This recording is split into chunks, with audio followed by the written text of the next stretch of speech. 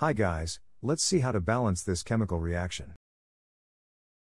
In this reaction we have lithium plus oxygen gas and that gives us lithium oxide. Let's count the atoms of each side. We have 1 lithium and 2 oxygens in the left side. And we have 2 lithium and 1 oxygen in the product side. The easiest way that I see to do that would be to put it 2 in front of the Li2O. Then I got to fix the oxygen. 1 times 2 that actually equals 2. So the oxygen are balanced. We need to update lithium in product side.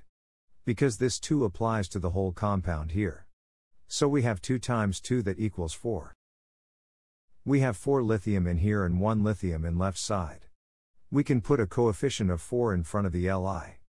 So 1 times 4 that equals 4. And everything is the same. This is the balanced chemical equation.